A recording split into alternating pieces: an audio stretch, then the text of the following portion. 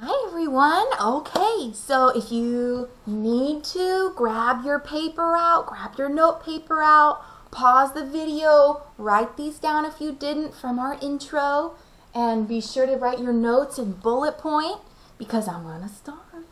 Alright, so go ahead and pause right now because I'm about to move the camera. And 3, 2, 1. Now you guys can see my cute cat. This is my only pet. So cute. Alright. So, we are reading Little House in the Big Woods by Laura Ingalls Wilder. What could a note be with what I just said? So you could put bullet point, author, A-U-T-H-O-R, Laura Ingalls Wilder. Alright?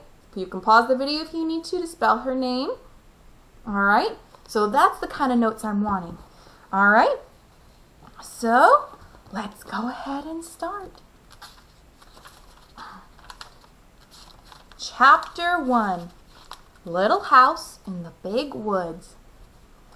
Once upon a time, 60 years ago, this book was written in 1932.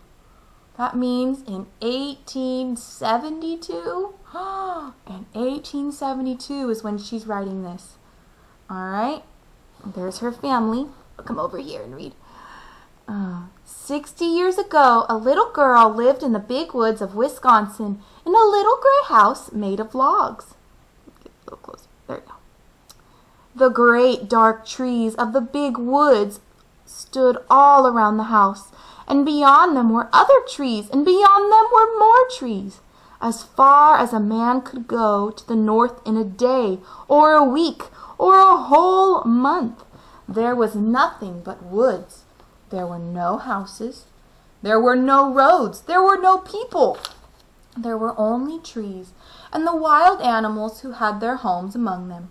Wolves lived in the big woods, and bears, and huge wild cats, muskrats, and mink and otter lived by the streams. Foxes had dens in the hills, and deer roamed everywhere. To the east of the little log house and to the west there were miles upon miles of trees, and only a few little houses scattered far apart in the edge of the big woods.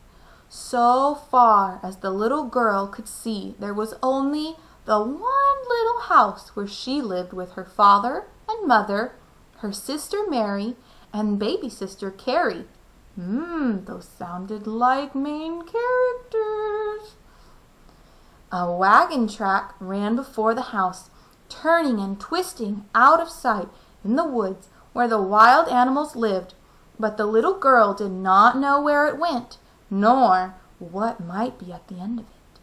The little girl was named Laura, and she called her father Pa and her mother Ma.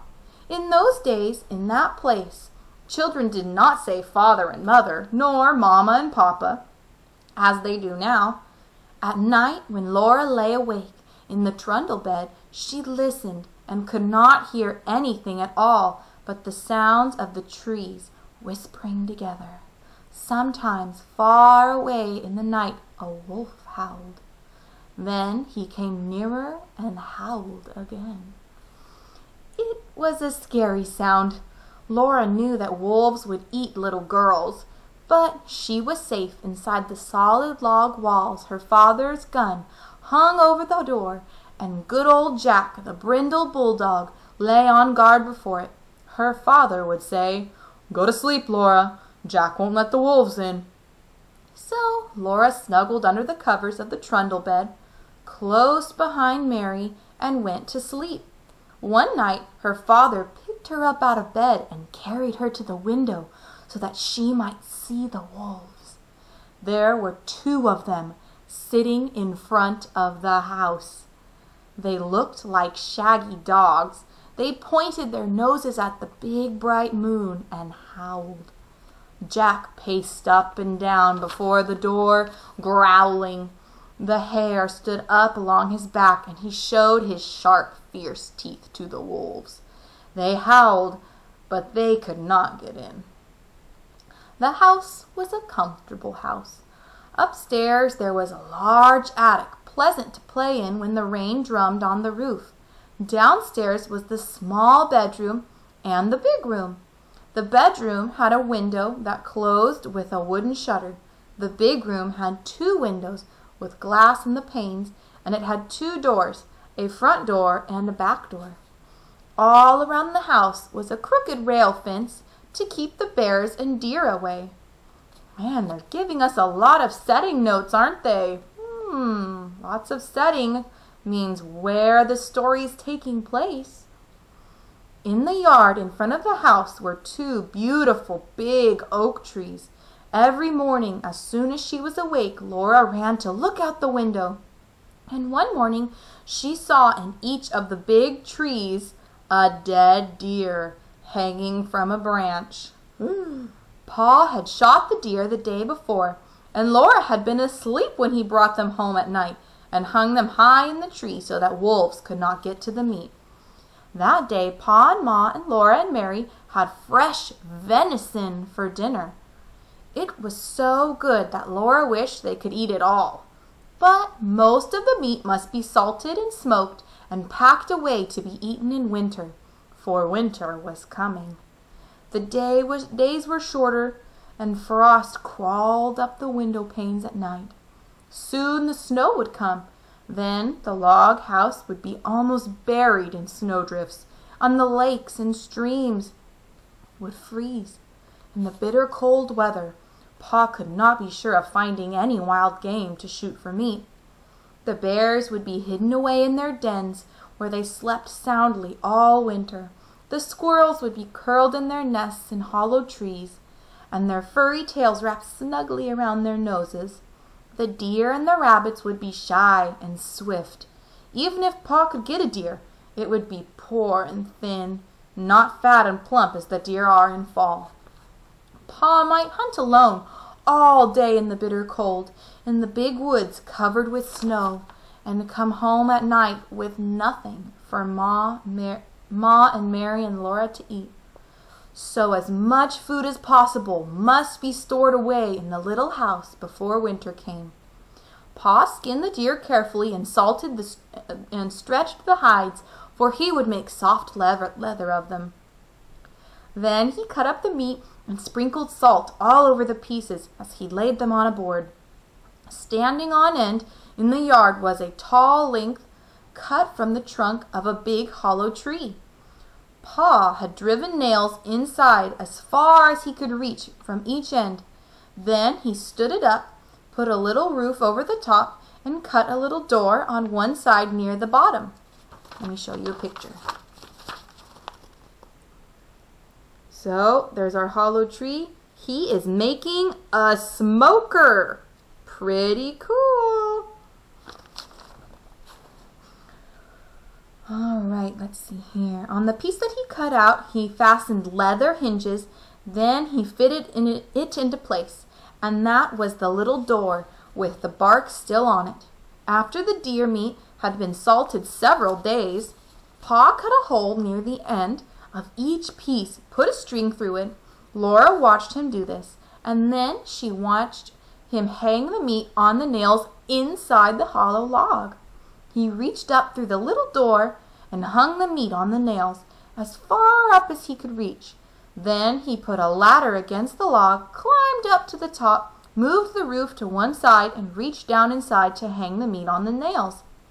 Then Pa put the roof back on, climbed down the ladder, and said to Laura, "Run over to the chopping block and fetch me some of those green hickory chips, new clean white ones." So Laura ran to the block where Pa chopped wood and filled her apron with the fresh, sweet-smelling chips.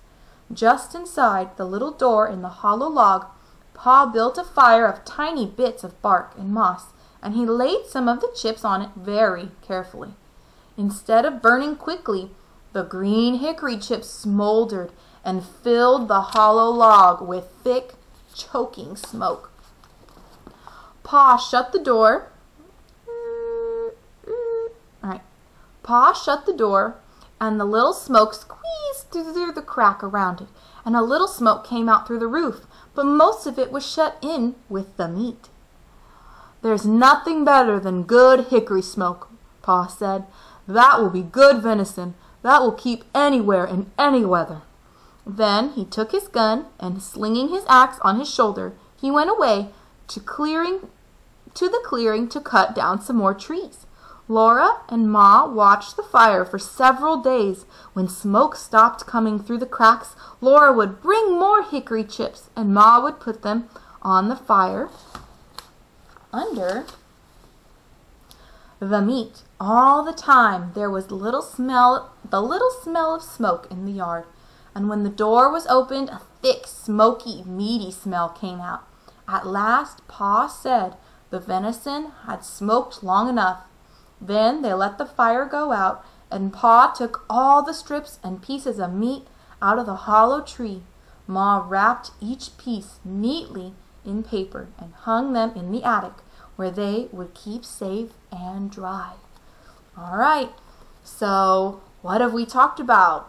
Pa's already gone hunting. He built a smoker out of an old, dead tree. That's pretty cool. It's pretty amazing, huh? Now we can just go to Home Depot or Lowe's and buy us a smoker. No, they went and they made one out of an old tree. Super cool. All right, so I hope you guys got 5 notes, or 4. I'll let you slip with 4. 4 to 5 notes, all right, on what we just read.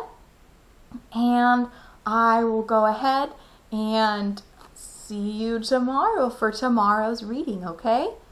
All right. Any questions? Is there anything I'm missing? I don't think so. All right. So don't forget about your notes. You don't have to draw your picture until tomorrow because we haven't finished the chapter. All right. Okay.